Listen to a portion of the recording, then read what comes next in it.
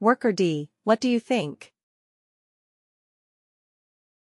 Now you're saying it will be included. Alright, let me keep both the answers for the time being. He's in the system. Yeah, when was he entered? 15th of April, right. You see, he's in the system. Worker D is in the system. But shouldn't Worker D have been included in any of the previous runs? It has been entered long ago, right? The entry was added on the 15th of April. That's correct, but why wouldn't this worker have been included in any previous run? Maybe the 21st run. It was not effective on or before 21st of April. It was not effective. So, on the 15th of April, this was the future dated hire. Yeah, correct. On 15th of April. If today is the 15th of April, if you look at the worker today, and let's say today is 15th of April, then worker D is what? A future dated hire, correct. Is it similar to worker B? Worker B, we have made the entry today, 26th of April, but it's a future dated hire. So exactly the same reason that worker B did not get included in today's run is the same reason why worker D did not get included in the run on the 21st of April.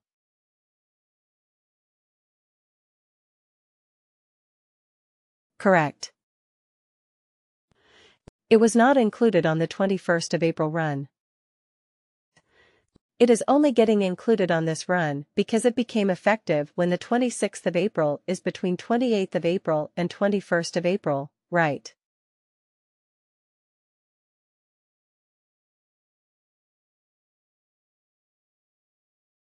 Effective date, comparisons between this date and this date. That is why this worker will be included in this run.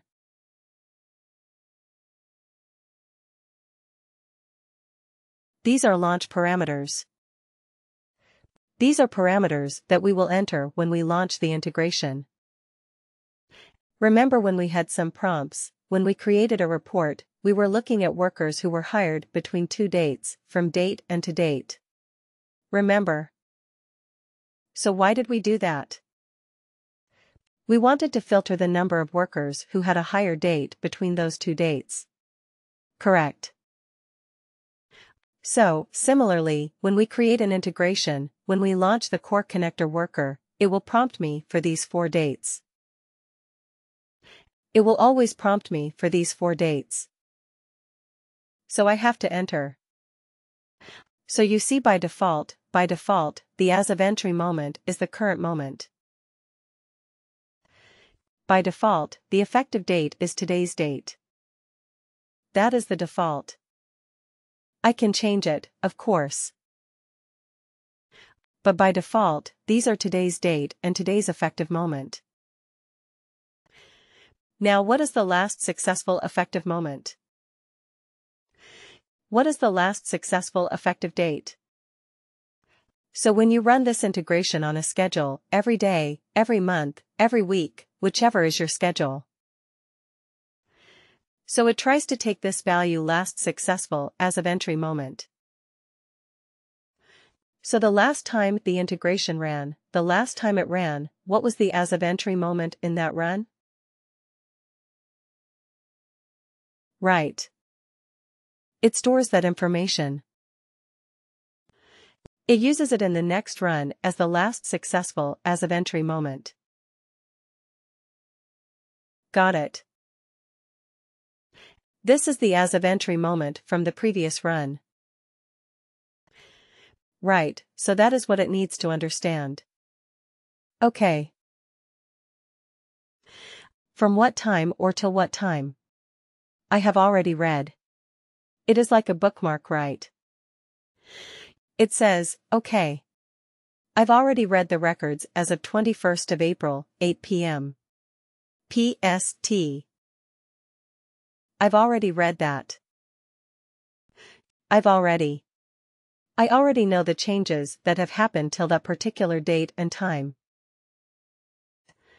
Now I'm looking for changes between 21st of April and 28th of April.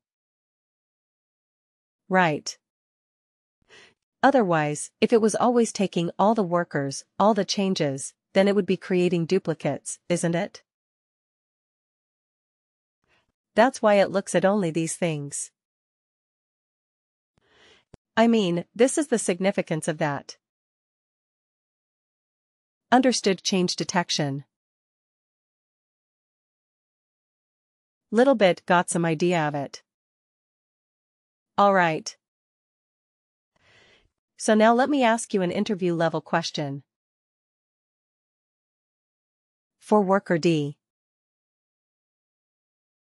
Okay. For worker D. We are not looking at hire workers. Now we are only looking at contact change. Right. Our integration only looks at contact change information.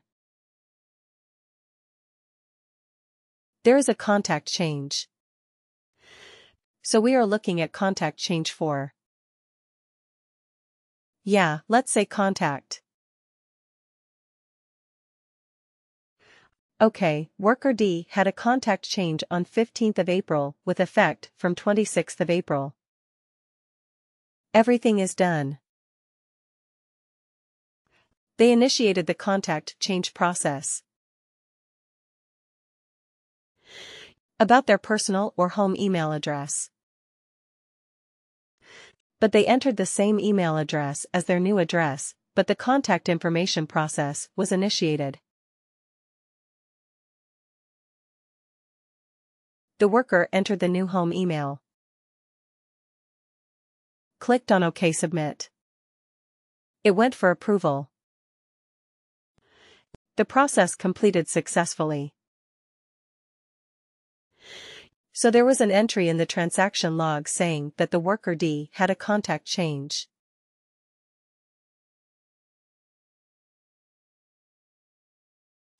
Our integration looks for contact change.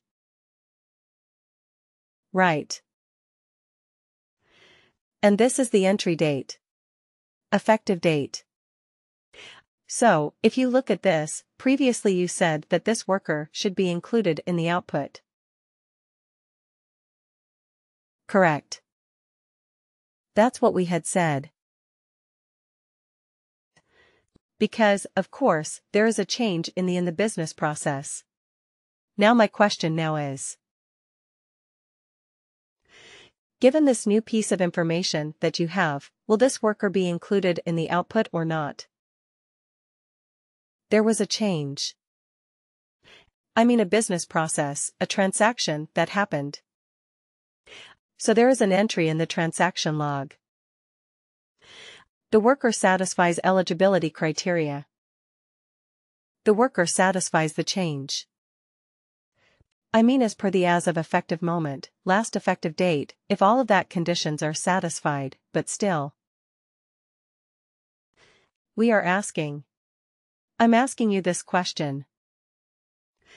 Will this worker be included in the output or not? And you said no.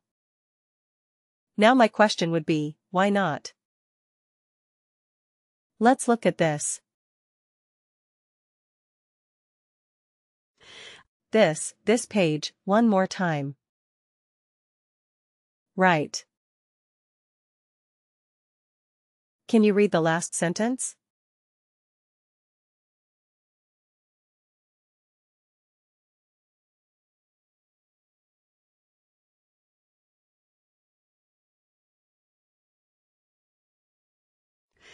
If the worker has any changes in field values.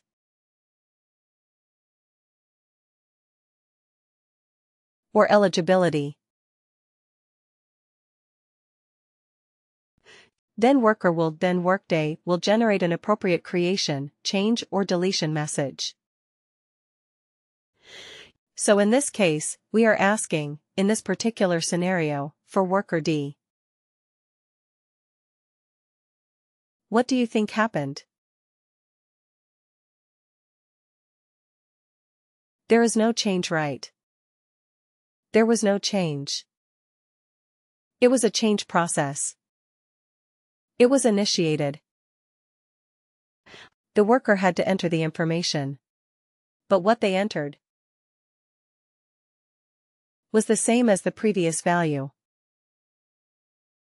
Right. The worker is eligible. There was a change. It was effective dated. Everything was correct. Everything was as expected. The only thing is, there was no change. So, will the change be? Will the worker be included in the output? What do you think now? Now the worker D will not be included, given this new piece of information. Right. So there has to be a change. There has to be a change and it has to satisfy this criteria.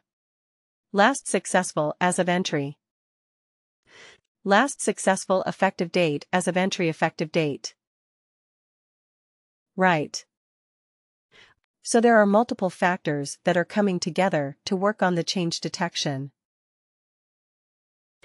To identify whether a worker is included in the output or not. Right. So if we have a good understanding of this change detection process, we would be able to inform our customers about, like, why a worker is going to be included or not going to be included.